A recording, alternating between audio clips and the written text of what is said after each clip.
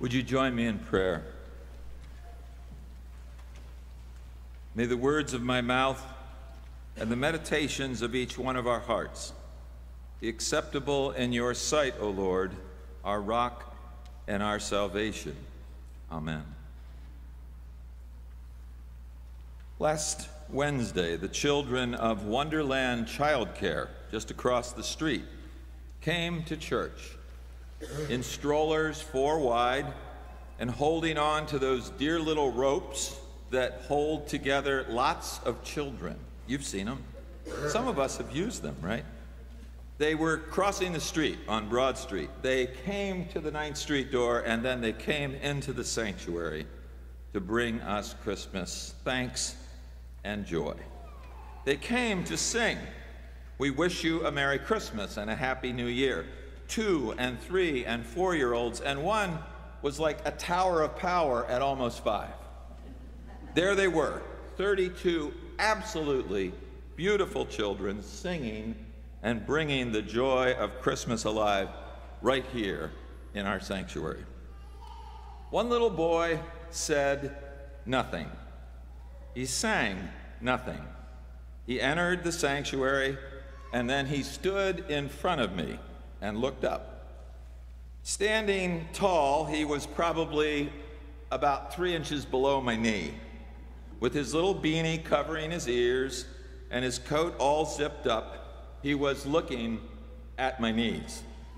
If I hadn't looked down, I truthfully would have tripped over him. There were no arms reaching up, no words spoken, nothing like, "Please take my coat off."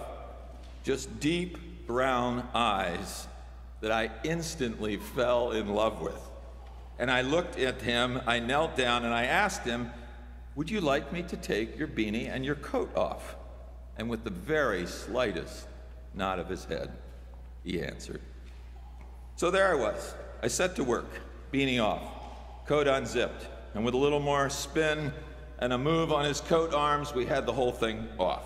Now, what I didn't know was he was the only one that had his coat taken off the whole time.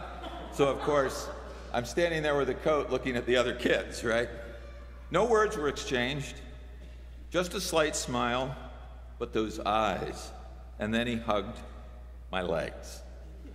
No words. But the love shared in my smile to him and his smile to me said it all. God's light was shining right there, and his eyes loved me. We want to put words to everything. Believe me, I know, it's what I've done my whole life. We want to express ourselves about everything. We feel a need to speak about all our thoughts, all our feelings, all our opinions. We need to comment on everybody else's thoughts, everybody else's opinions, all the time. But often our words fail us, don't they? Sometimes words aren't there. Sometimes words don't work. Sometimes words get caught in our throats, in our minds, in our hearts, and the other day, in my eyes. Christmas is a time when words often fail us, even though we return them and sing them again and again and again. Our carols and our prayers, our scripture and our sermons, words. But between the words and embedded in the silence and the stillness, we find Christmas. On the road to Nazareth, from Nazareth to Bethlehem, 90 miles, Joseph silently walked beside the donkey with Mary, his expectant bride-to-be, carrying the child of God. As she labors through the night to give birth to her firstborn son, the sounds in the barn accompany the birth of Jesus. In the moments before the angels sing glory, the shepherds encounter the light of God and are filled with fear. And when they arrive at the stable, the shepherds share the good news, and silently, Scripture tells us, Mary pondered all these words in her heart. Wordless wonder. It happens to us all the time. It will happen again tonight. in just a few minutes. When we watch the drama of the Nativity, wonderful, wordless wonder is happening in the work of Christmas. One of my favorite stories comes from a Christian doctor, a husband and wife serving in rural India many years ago. They were serving in a community that was predominantly Muslim and Hindu, and they did so quietly and selflessly and lovingly. Often their patients would ask them why they didn't have a cross in front of the hospital, and they would say, if we do the work of Jesus, it speaks for itself.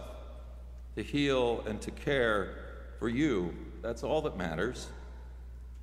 In other words, action speaks louder than words.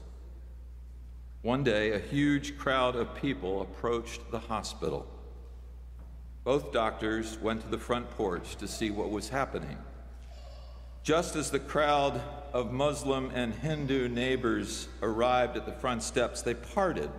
The sea of people opened, and from the midst of the crowd came a large cross, one which could be seen from far, far away.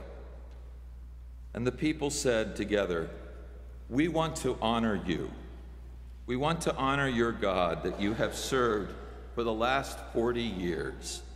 You have represented God to us, and we want to put this in front of your clinic to say thank you. We want the world to know that you represent Jesus to us." Wordless wonder. Wordless wonder is the work of Christians. It's actually the work of Christmas. In the words of St. Francis of Assisi, preach the gospel at all times, and if necessary, use words. May the love of Christmas speak to you and through you without words tonight and for the rest of your lives. Amen.